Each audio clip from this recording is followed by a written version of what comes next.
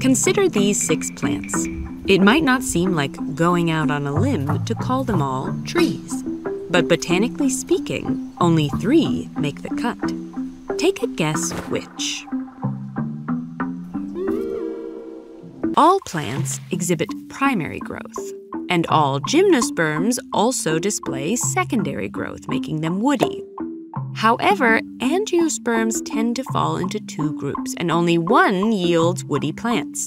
All angiosperms sprout early leaves, distinct from those that grow later. Some dicots sprout 2 seed leaves, while monocots sprout just 1. Monocots and dicots also grow differently from there.